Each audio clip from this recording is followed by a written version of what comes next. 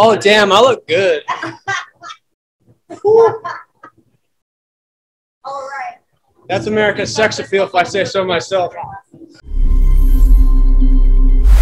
Yeah, I was just trying to repeat what I did in the morning. I thought it was a strong morning swim. I know I'm capable of more.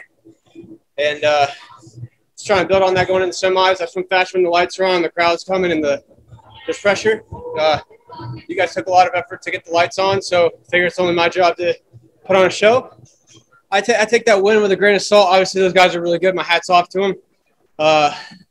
But it's tomorrow that everyone's worried about. So we've been dreaming 5 years for this.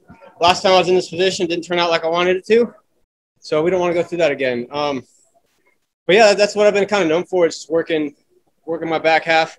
I'm really strong there. I feel comfortable where I'm at the 100. And then running people down at the end is always fun.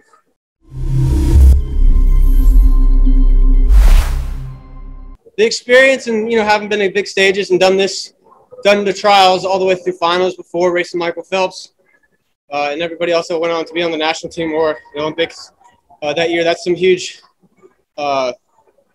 background that I can use going forward. Being at Worlds in the final and that arena setting was big.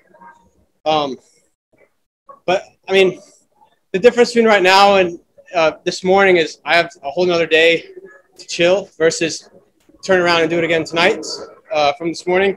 So it's a quick turnaround, and that's what they call it, the trials. It's called Olympic trials, plural. Because you have 3 swims if you're 200 and below. You have to mentally go at the peak of your performance, down to the bottom, back up to the peak.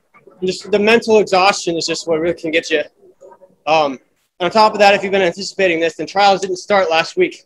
It started 5 months ago. So that's trials in a nutshell. It's plural for a reason.